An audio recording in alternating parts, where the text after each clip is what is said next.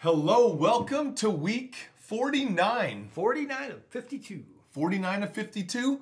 Yeah. Is that, am I right? Because I pulled that out of the hat. No way, I just have so much confidence in you that I didn't think you were saying that as a matter of checking. No, I had a look on my face that said, Emery, is that right? 49? So you've done it, man. 49 weeks. Thanks for traveling 49 weeks with us. If you just jumped in with us 2 weeks ago or 6 weeks ago, or this is your first week to do the podcast, welcome. Thank you guys for being here. We're just walking through the Bible chronologically, and we are nearing the end. And if you want to, Emery, just tell us a little bit about the event that we've got coming up. Yeah, so we are planning, just like we did this last year, we're planning an event to both celebrate this big milestone accomplishment that you did. It's a celebration. Yeah, and to get together and just share like what was awesome about it to you. What did you learn about Scripture? How did you see the Bible differently? Absolutely. And just talk about it and celebrate it. Celebrate good times. Don will be there singing that song. Let's have a celebration. Yeah, okay. And so to let us know that that's you, that you believe you're going to finish by the end of the year, you can go on the app. We're so under excited. Events. It'll say Chronological Bible. Just give us your name and your contact information, and we would love to make sure you get invited to that event. Absolutely. It actually says Chronological Bible Champion. Okay, it doesn't say. It doesn't say. I'm editing right now. It doesn't say champion. Don is changing listen the world. to what Emery says. I'm just being silly. But hey, this is a great week that we've just walked through. On December 3rd, Clayton spoke and walked through the first week of Advent at Kirby Church. And he talked about peace.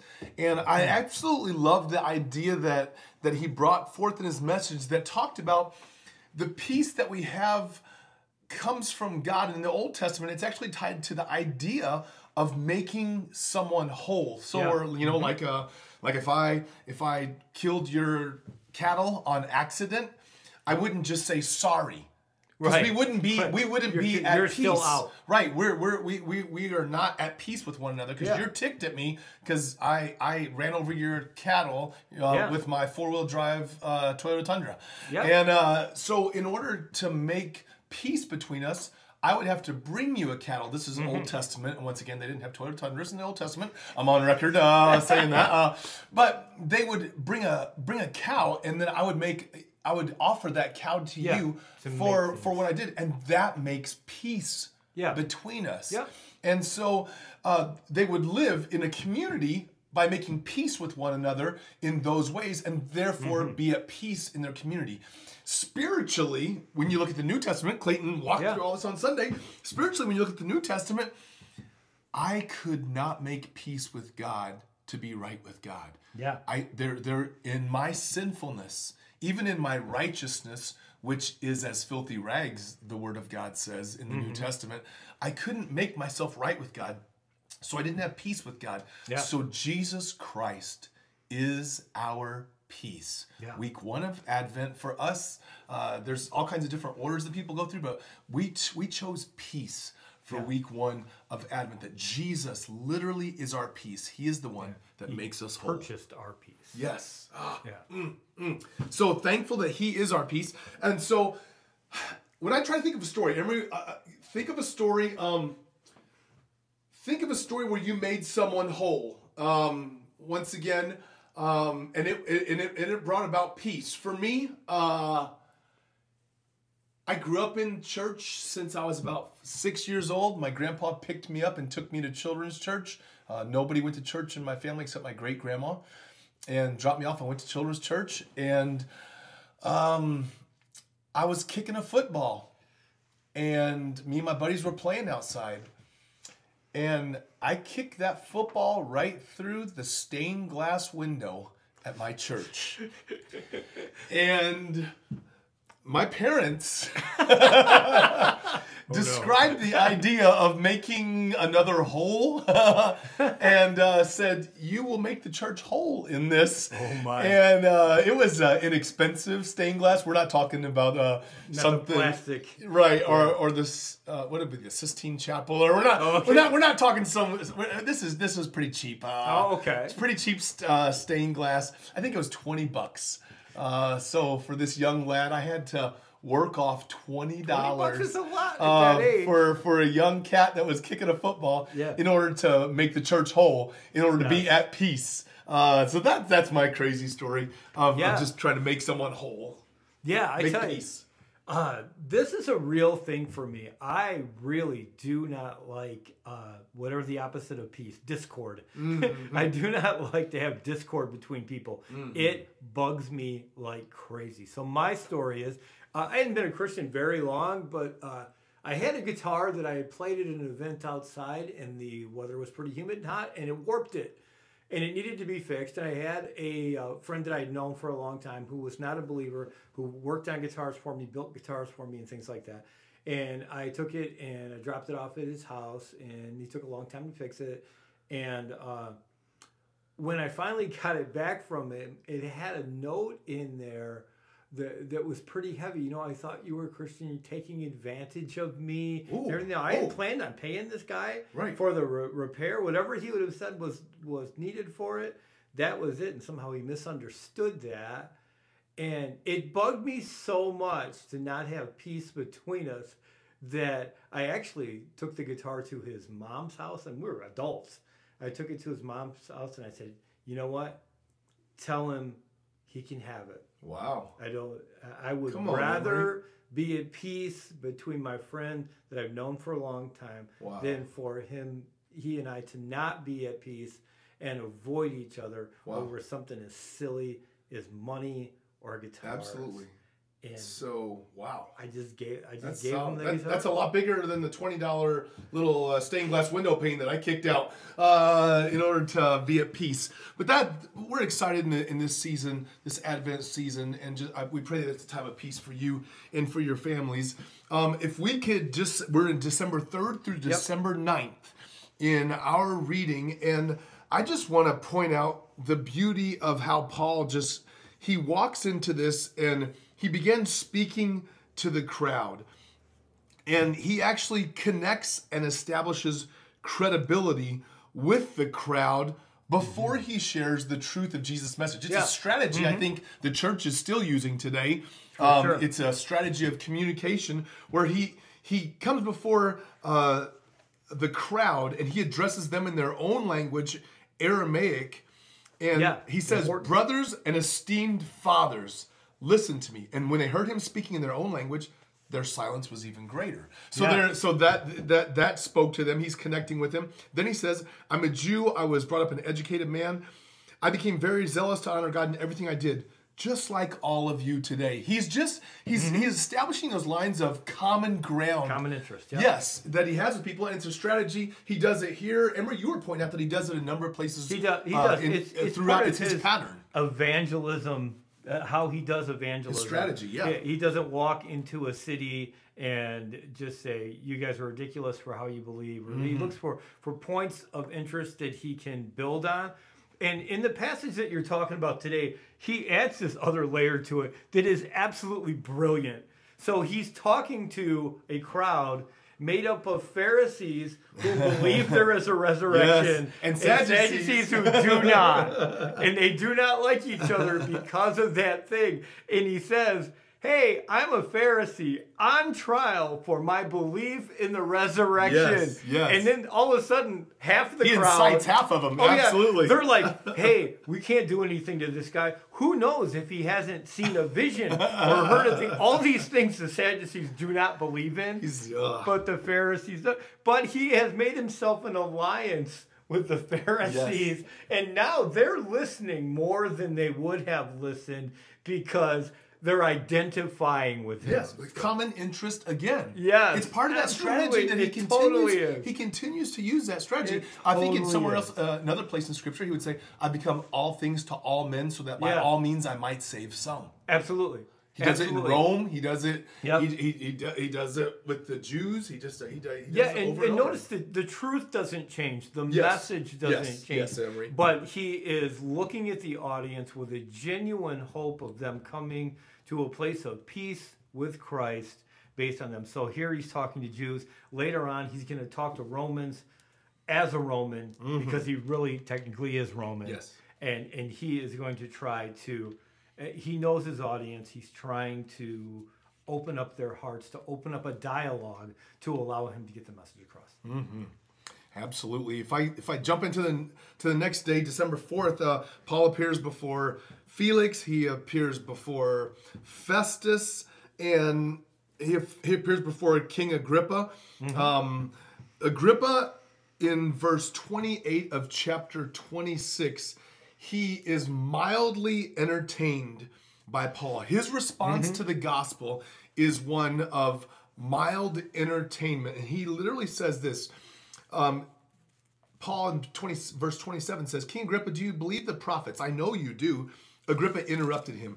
Do you think you can persuade me to become a Christian so quickly? And Paul replies, whether quickly or not, I pray to God that both you and everyone here in this audience might become the same as I am, except for these chains. Except for these chains. Except for these chains. And so, so I just thought, our response to the gospel matters so much. He says, you almost persuadest thou me to be a Christian.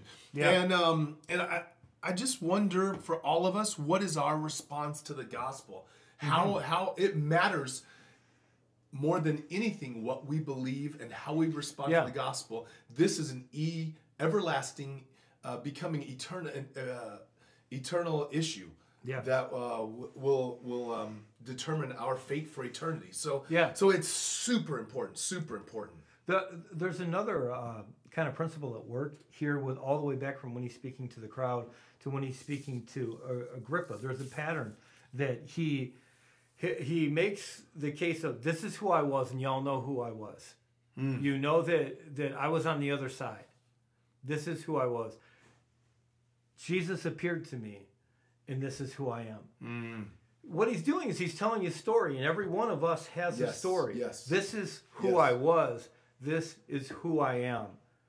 So that's what we call witnessing. And we're called to be witnesses. Absolutely. That's what it means. We're called to say, this is my story. Yep. And he's telling his story to layer and layer of people as he proceeds on. Honestly, because he told them, I'm a Roman, and all the rules changed. Oh yeah. Say, hey, guess what? I'm a Roman. So under Roman law, I get trial. Yep. Yeah, you can't hurt somebody. Yep. You can't beat somebody. You can't do all these things that to a Roman without there being a trial. And his Roman citizenship was from birth and not purchased. It was. He didn't buy it. So it even ran a little bit more deeply impure. So and he uses that. He leverages that to get the gospel to Rome. And he gets taken to Rome in quite amazing fashion. Yeah. I'm looking here at my notes. I think it's 200 foot soldiers, 70 mounted horsemen, 200 spearsmen that are taking him. The governor Felix says, we need to protect him because I think there was a group of Jews that were trying to kill him. And so Felix is trying to protect him and sends him on. But it was quite an entourage that Paul had. And then he goes on the storm happens at sea as he sails for Rome. The angel tells Paul that nobody would be lost. They throw everything overboard and eat a final meal. Actually, they eat a final breakfast, throw everything overboard, and is that when they land on the island of Malta? They do. Yes. And that's just an awesome story. It is. Like, I don't have a great application for how you're going to live that out in your life. A snake latches on. A snake, and everybody's like, oh, he's cursed because the sea tried to kill him. The sea tried to kill him, and it couldn't. Now a snake is coming out, and then it's like, he just like rips the snake off and tosses it to the side. And he's finally like, oh, you're a god. Right. Which happens often in this culture. Yeah. You know, they had to. It was numerous times we've talked about in our podcast previously where they were in Ephesus. Was it in Ephesus? I believe where they says they come before him and they were chanting that he was God's, or no? Yeah. Well, there's so many different places. Like whenever they see a healing that takes place. Yes. All of a sudden, yes. Well, you are Zeus. Yes, he is Hermes. Yeah, that was it. Yes, You know? yes. It was, and I think it was in Ephesus. And they're just trying to attribute the miraculous instead of to Jesus to them, which is like horrifying to them. And he says, "Oh, we're mere humans. We're people like you. We're people just like you." Yes, and they tell the truth in the gospel of Jesus. Yeah, absolutely. So then he gets to Rome, and pay attention to the passing of time. The passing of time marks faithfulness. Oh, my lands. He gets to Rome. For the next 2 years, yes, Paul lived in Rome at his own expense, paying his own bill, boldly proclaiming the kingdom of God. And this is awesome. And no one tried to stop him. So he leverages his very life to get to Rome. God uses that. He's in prison, but he's under a house arrest, so people can come and go. And does he use that time for one of 100 different things? No. It's all about so people can come to him. In Rome, the center of the world. Think of Rome at this time, bigger than anything you can think of. Think of it as bigger than New York City. It's bigger, more influential than Tokyo, Yokohama. It is the center of the known world. Yes. And it's all purposeful. If I've got the gospel, where do I want to go? To the place where then it can be heard and spread throughout the world. You know, one thing I will say I love about the Chronological Bible, Emery, is if I would have done like a New Testament, which I've done a number of these classes through the years, through Bible college and such, but if I would have done like a New Testament survey type class, I would have said, oh yeah, here's where Acts fits, here's where Ephesians fits. Yeah. But whenever we read it like this and see this awaiting here in Acts under house arrest, and then you see Ephesians 1. Yeah. It makes, for me, it makes everything that he's saying about Christ literally times a million in brightness. It just it illuminates it so much that he's literally being put on trial for what he believes about in Jesus Christ with the Jews. And then he's literally saying, it's all about Christ. I'm telling you, it is all about Christ. Yes, it's all about Christ. It's all about Christ. Yeah. This is what I'm being imprisoned for. Yeah. And I'm telling you, it's all about Christ. I think that has been so valuable, and we've talked about it before. I kind of, in my head, I have this analogy that I think of. I think of the book of Acts almost like Acts is a tree trunk and the letters are the branches. It's because, like Don said, like without just having read through the Bible a lot of times, they seem like disjointed. But the truth is, Ephesians and Colossians, this is how Paul was thinking at the time of his imprisonment in Rome. Huge. Yeah, it wasn't like he's writing Ephesians from Ephesus or Colossians from Colossae. This is how he's thinking when he is at what to other people would seem like the hugest dark moment. I'm in prison by myself, in the most notorious stronghold. It's all hopeless. It's all hopeless. But that's not the way he responds. It's hopeless for somebody else, but it's not hopeless for the person whose number one goal is to get the gospel into the biggest centers so that they can then spread it throughout the known universe. For him, it's like, yeah, this is awesome. I'm where I want to be. Absolutely. That takes a lot of faithfulness, a lot of guts. But that's the backdrop under which Ephesians is written and Colossians is written. And he's going to do this through all of his imprisonments to do that. I love going on to Ephesians. I just love, for one thing, the New Living Translation of this passage that you probably heard a lot of times and other things. But Ephesians 2, 8 through 9, God saved you by his grace when you believed. And you can't take credit for this. This is a gift from God. I love this translation. Salvation is not a reward for the good things we have done. So none of us can boast about it. I want you to think of his audience, and you can still think of us today. His audience, the Israelites, very much.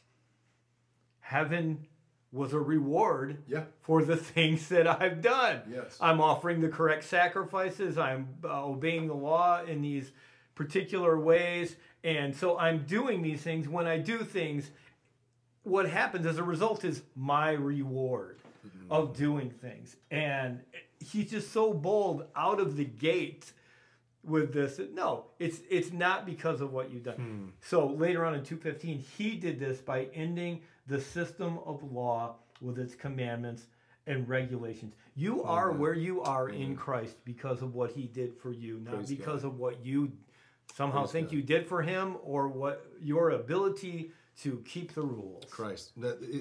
Praise God for that. In verse 13, right there, of Ephesians 2, once you were far away from God, but now you have been brought near to him through the blood of Christ. First week of Advent right here. For Christ himself has brought peace to us. Yeah.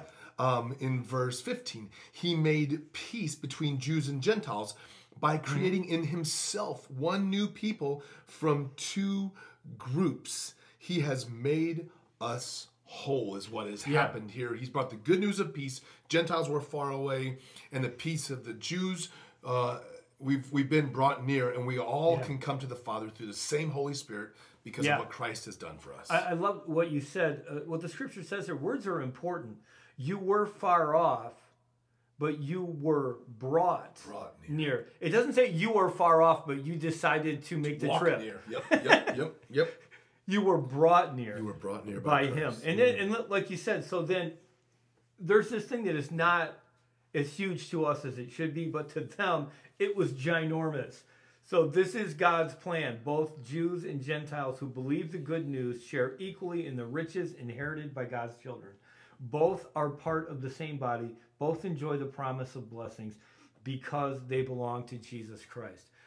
To a first century Jewish audience, saying that the Jews and the Gentiles are on equal footing with God was a radical statement. And for the Gentiles, it was an awesome gift to them. You're saying we're equal with God's people who have been God's people throughout history. Like we're as good as them. Yes. Yeah. What a gift. Yeah, because any goodness that you have, any righteousness that you have came from Christ.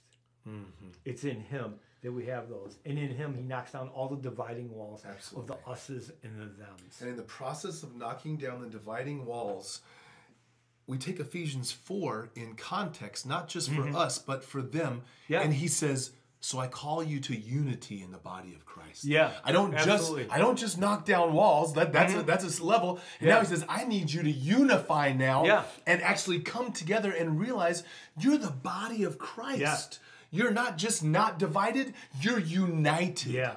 And I think it's very powerful for them and for us. Yeah, and I think it's the outgrowth of that. I knocked down the walls for you. Now live out that unity that I purchased for you. Solid. And honestly, I'm going to tell you, I don't think that we place as high a standard on unity as God does. Ooh. Tell us more, Emery. We live in the United States. We live in a world of individuality.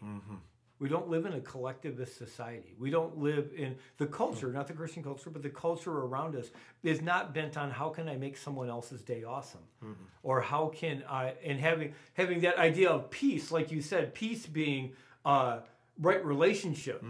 Like our culture doesn't teach that having right relationship between two people is more important than my own self-interest. No. It does not. That I'm most important. Yeah, that's what culture I need to win.